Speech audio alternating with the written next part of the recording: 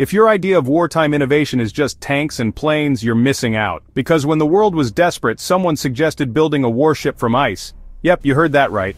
An unsinkable aircraft carrier.